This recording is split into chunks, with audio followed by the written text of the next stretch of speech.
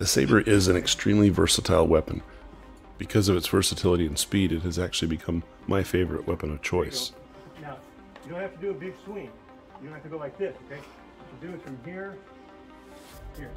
The Saber should become a fluid extension of your hand and your wrist, where the rapier is an extension of the wrist and forearm. The grip on the Saber is held loosely, and much of the control occurs with the fingers and the thumb. This is different from the rapier that is controlled with a tighter grip and movement of the wrist and forearm. When the blade is being held correctly, the grip can and will pivot in your hand around the tip of the thumb and as a fulcrum. The key is understanding the pivoting grip and how this works with your wrist. This allows the blade to become alive in your hand, and gravity becomes your ally while fighting. Okay, see how I'm bringing that touch? Yep. Notice that as Greg begins to fight, he keeps the blade and his grip about a forearm's distance away from his chest and body. He maintains this generally throughout the entire course of fighting and uses this distance when blocking or parrying.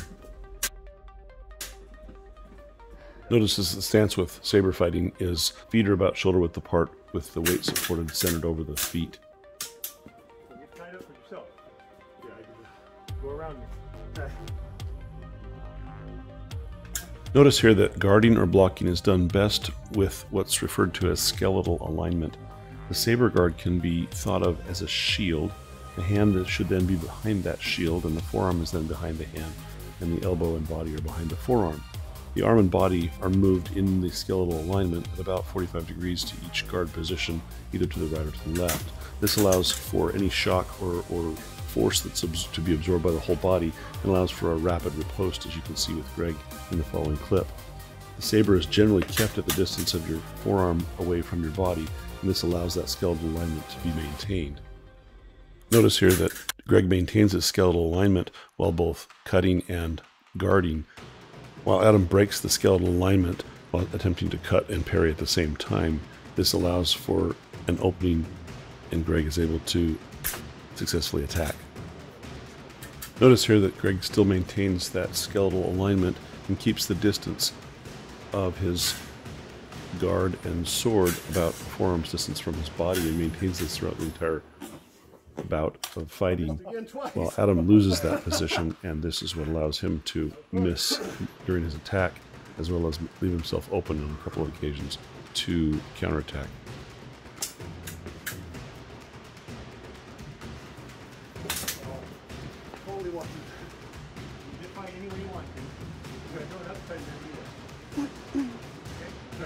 When saber fighting, it's often helpful to imagine that you have stepped through a doorway and that any attack is being parried off to the right or left into the door jamb.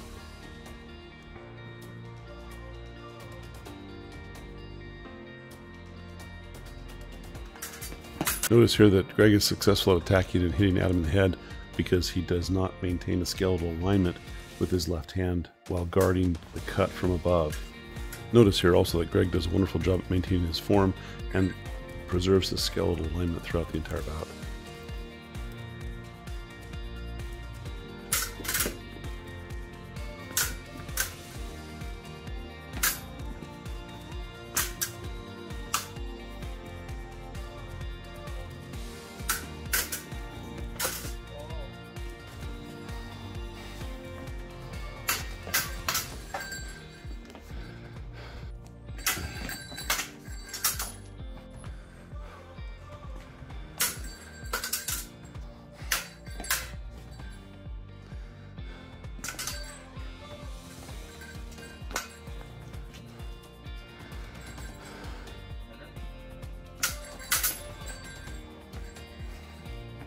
Notice right here that Leanna maintains her form and skeletal alignment quite well until this last maneuver here, where she pulls her arm away from her skeletal alignment, and this allows for Greg to find the opening at her right chest and strike.